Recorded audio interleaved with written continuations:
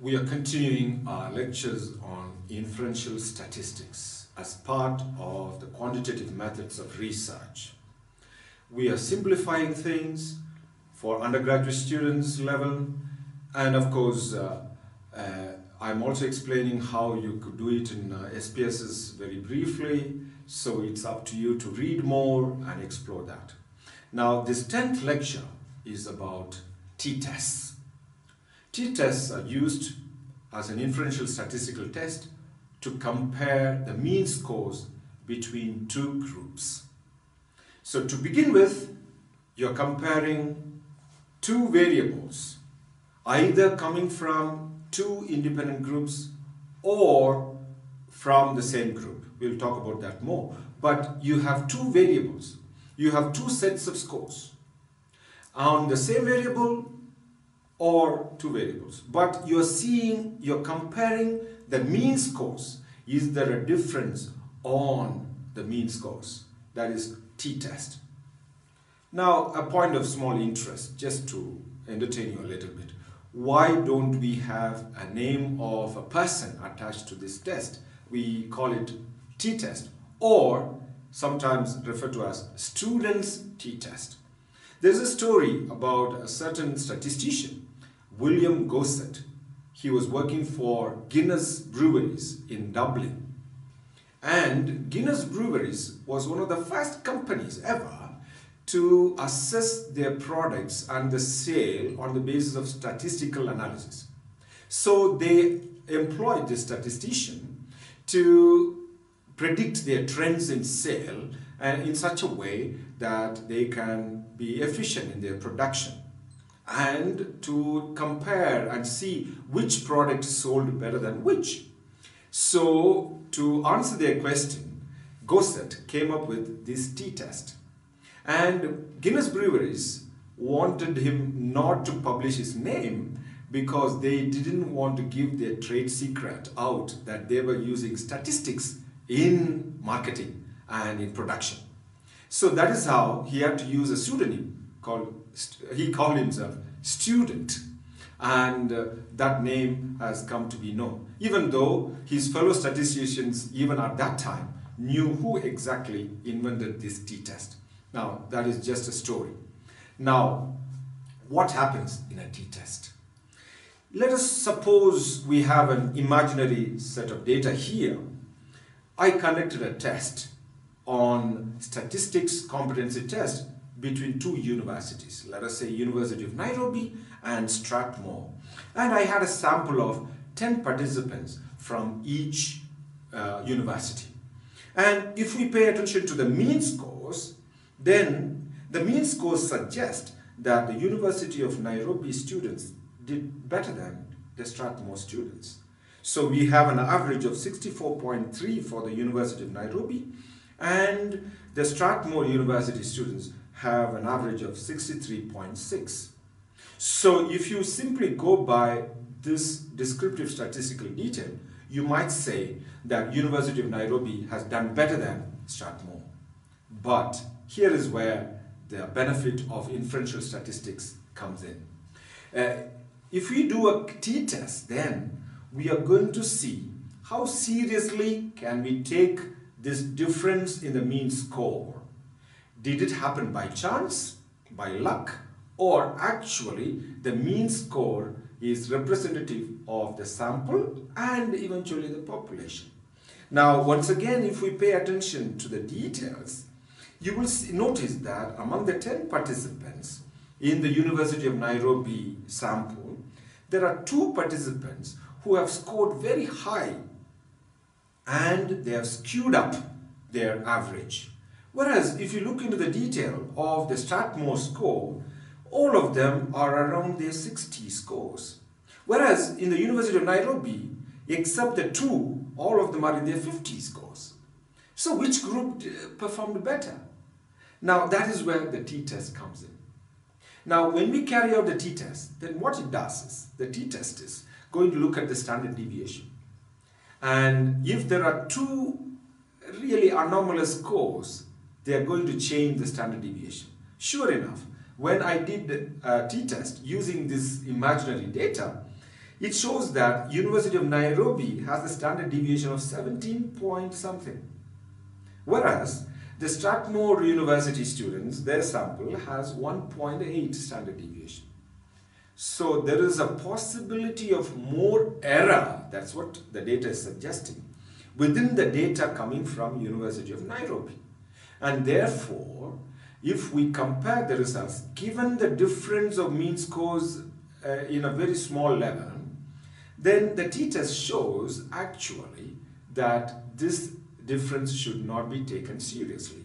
It was just a by chance event. It was a result of luck. So we report that T of 18 is equal to 124, P is equal to 0.903.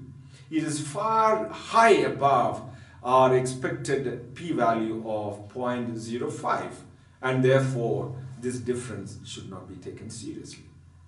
Now, T of 18, where does this 18 come from? We call this degree of freedom.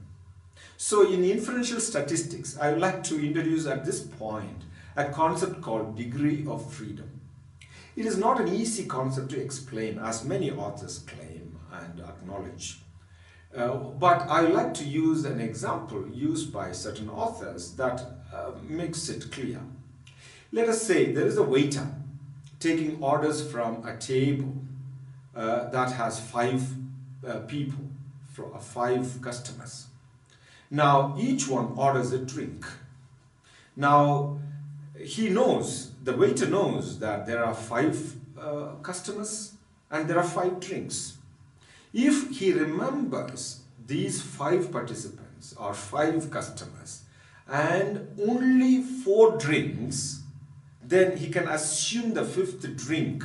He doesn't need to remember which drink, the 5th drink belongs to which customer. He can assume the leftover person will take the leftover drink. So there is a degree of freedom that he can use in his memory.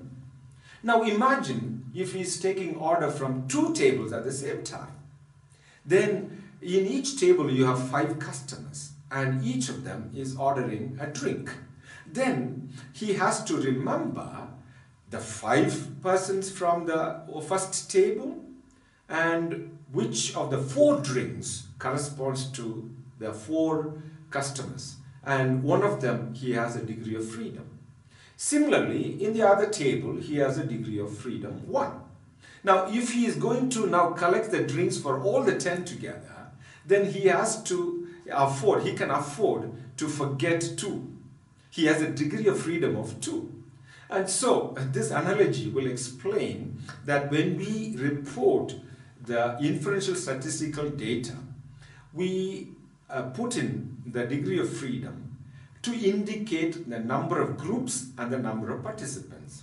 So in our imaginary data, we are comparing 2 groups, one group to the other. And so the degree of freedom becomes 2. But the degree of freedom is actually the total number of participants minus the groups. So the total number of participants in this case is 20, 10 from each group. And so minus the number 2 representing the 2 groups. So you have a degree of freedom of 18.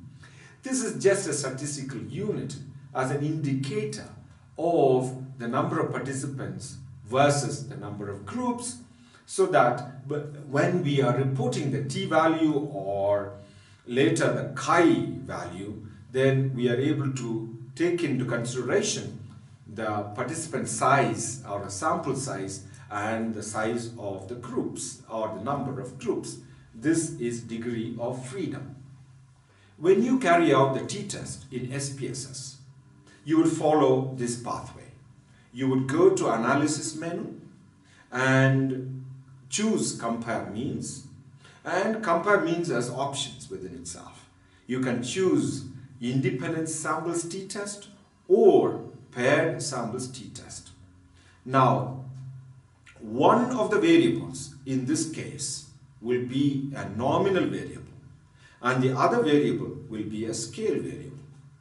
So for example, going back to our data drawn from University of Nairobi and Strathmore on the statistical test, then there will be a variable that will indicate their university.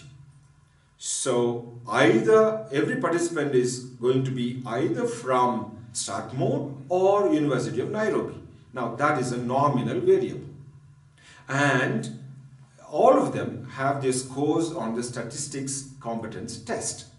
And that is a scale variable. So when we carry out a t-test in SPSS, the SPSS asks us, which is your grouping variable? So in our case, the university becomes a grouping variable where every participant is grouped either into University of Nairobi or Strathmore, and you feed that into the grouping variable and tell the computer, tell the SPSS how you actually grouped, what coding you use for your group. You could have said 1 for Strathmore, 2 for University of Nairobi. Just feed in that data, 1 and 2. And then you supply the scale variable into its position. So what does the SPSS do? It starts comparing the mean scores between the two groups on the basis of the grouping variable. Now, there is a small difference in the two types of t-tests: independent samples t-test and paired samples t-test. Suppose I have one group, say University of Nairobi students, and the same participants have taken two tests. I'm comparing statistics or quantitative research methods versus qualitative research methods. I want to see in which test they performed better. Now we have two groups but two variables or two scores on two subjects. So we are going to compare from the same group two scores. That means you are going to take paired samples t-test. Whereas if you're comparing two groups on the same variable as our data here, imagine data, we have one test, statistical competence test, but we are comparing two groups on this score, then we are calling it independence t-test. That these two groups are independent. Paired samples test is the same group measured twice on two scores. And this is a simple, just a distinction, and you must use it appropriately so that you don't create what we call type 1 error or type 2 error. Type 1 error is when it produces false negatives, or it says there is a problem when there is no problem. Type 1 error. And when you don't use the right t-test, then it will not be the proper result. At a final point, what happens if you're comparing more than two groups? And here is where you will use ANOVA.